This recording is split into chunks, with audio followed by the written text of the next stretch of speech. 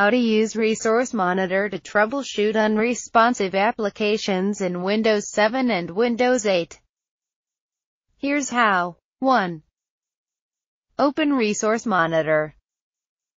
2. In the CPU table of the Overview tab, or in the Processes table of any other tab, right-click on the executable X name of the process you want to analyze under the image column, and then tap on Analyze Wait Chain. 3. If the process is running normally.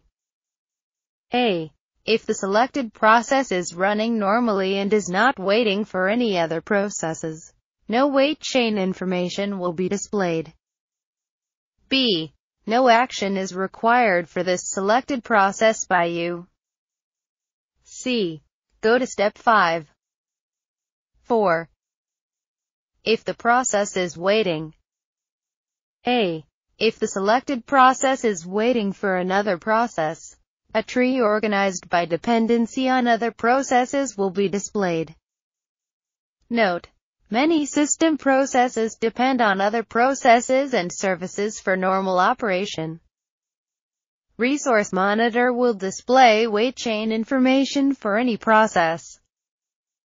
If a process entry in the table is not read, if the process status is running, and if the program is operating normally, then no action should be required by you. B. If a wait chain tree is displayed, then you can end one or more of the processes in the tree by selecting the checkboxes next to the process names and click on End Process. Warning: see the red warning box at the top of the tutorial first. C. Tap on End Process. Warning: see the red warning box at the top of the tutorial first. 5. When done, close Resource Monitor. That's it.